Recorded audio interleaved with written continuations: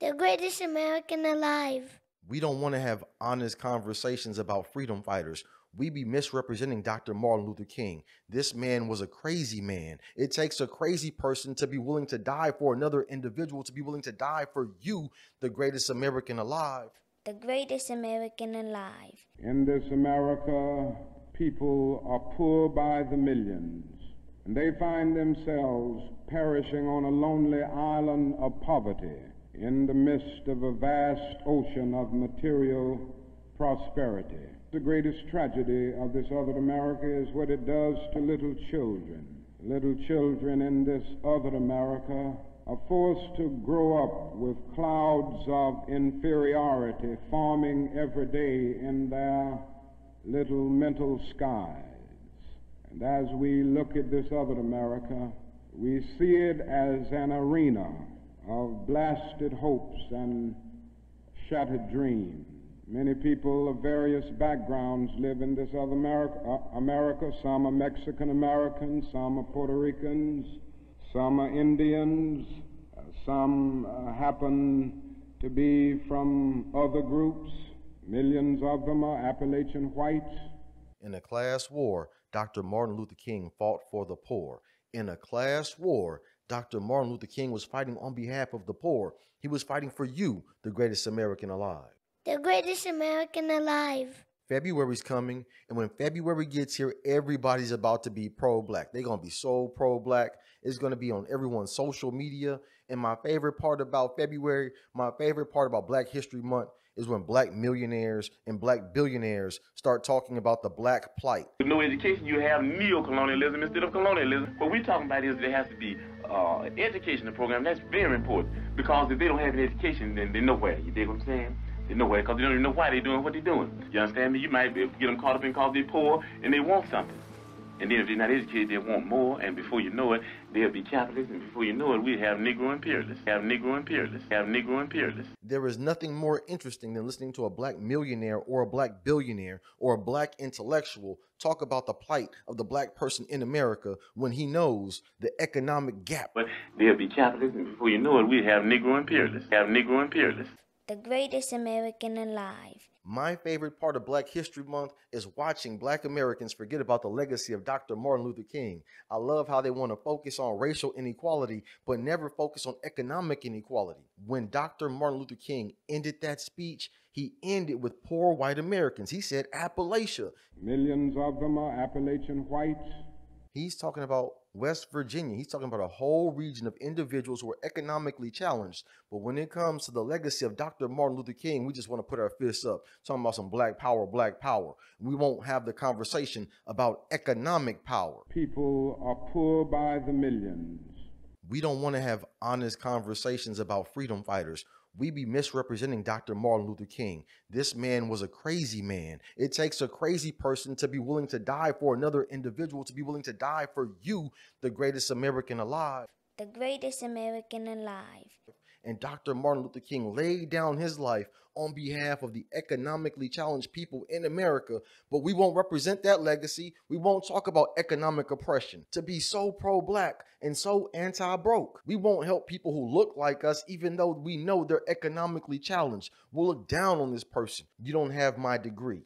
Maybe I didn't have your opportunity. And I'm so glad that when you got the opportunity to help other people who look just like you, who came from the same economic despair as you, I'm so glad that you were able to turn your back on them. Have Negro imperialists, have Negro imperialists. I promise y'all got Martin Luther King fucked up. Y'all be having freedom fighters completely fucked up. You misrepresent their position. Dr. Martin Luther King fought for and died for poor people. President John F. Kennedy was trying to negotiate on behalf of economically challenged people. These people who became martyrs, who died for, they didn't die for you to be comfortable. It angers me to misrepresent freedom fighters. As a person who attended church for a large portion of my life, it angers me when people misrepresent Jesus Christ. Jesus Christ was a freedom fighter. Do you know what kind of courage it takes to be willing to sacrifice your life for another human being?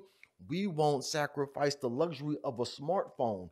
We won't sacrifice the luxury of a brand new car. We think that having material gain is freedom in America.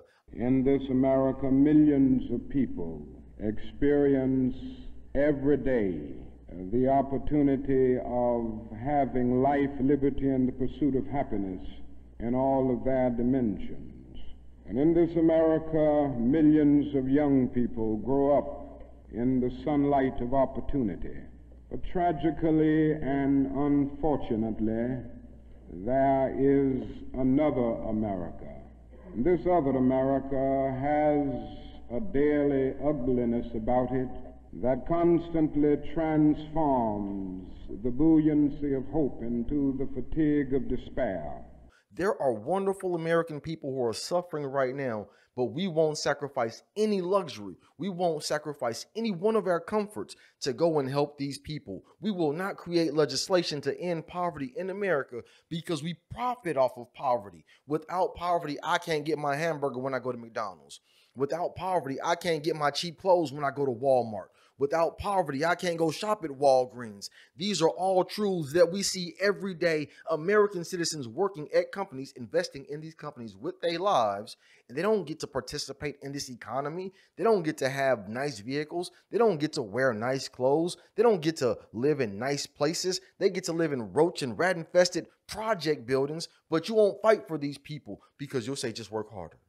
Get a better job, brokey. In this America, millions of work-starved men walk the streets daily in search for jobs that do not exist.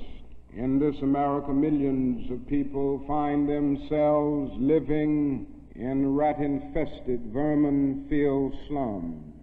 In this America, people are poor by the millions, and they find themselves perishing on a lonely island of poverty in the midst of a vast ocean of material prosperity. We literally stand on top of American workers and we just look down on them as if they don't deserve human dignity, as if they don't deserve financial equality. I didn't say racial equality, as if they don't deserve financial equality. If I, as a worker, invest in your company with my life, then I think that I should negotiate a contract that allows me to participate in the value of the company in which I invest in. You do it for your stockholders, so why not do it for a person who actually works for you?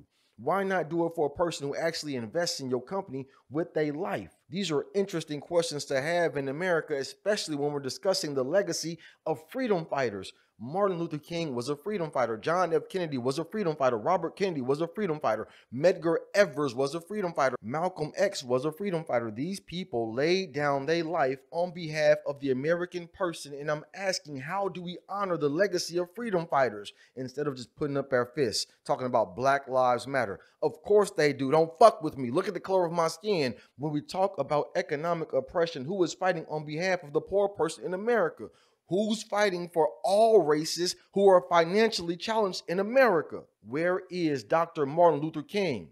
I can't be Dr. Martin Luther King. I ain't got no PhD. And so one of you people who went through the system and elevated to the elite status, come back and fight for your folk. You cannot escape absolute poverty and then act like it doesn't exist. That's crazy. Dr. Martin Luther King was able to see the world and with his big degree looked back at the American people and said, these people need help. And I'm asking, where are these wonderful intellectuals in America right now who are willing to fight for and die for poor people in this country?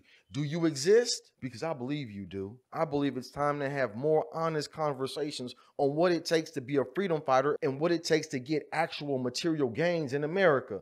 I don't want to talk about the Republican Party or the Democratic Party. I want to have a conversation about American people working together to end poverty in America, to make sure that the most disadvantaged American citizens have a permanent place to stay, so they don't have to worry about the roof over their head. They don't have to worry about the food that goes in their stomach when they're participating in this economy with their life. No, I don't have the capital to invest in your stock market. No, I don't have the money to invest in cryptocurrency. But every day I get my ass up and I clock in. Me clocking in is an investment in this society. Me showing up is my financial investment. Do you know how much a human being is worth? Stop playing with me. I know that if I go to prison, I'm worth $31,500. So what does that mean the American citizen who's walking on the street is worth? $31,500. $500. That's the starting price. If they're going to be equivalent to an American prisoner, we have to have honest conversations on how we spend money in America. And if we're going to spend $700, $800 billion to go kill people, then we need to make sure that our American citizens have a place to call their own, a home. We have to ensure that we uphold the legacy of wonderful American citizens who died to end poverty in America. The system will squash you, so you have to stand up together and lift your voice together to end this nasty-ass, economically oppressive system. I ain't got to wait till February. It's January right now. You're here right now on the greatest place on earth, and this is the only greatest place on earth because of you, the greatest American alive. The greatest American alive. Thank you for listening to me. It makes me angry. The American worker is not represented by our political system. That bothers me. When they pass a budget to divvy out money, the American worker does not have a seat at the table to have a conversation on how this money is split up. And so if you want to fight for freedom, then please contribute to Project Daddy, Cash App at the bottom, $PJDDY. All day, I'm going to study to have the rhetoric to come and fight on behalf of the American person. Tell the truth and get some power. Share this video to get some power.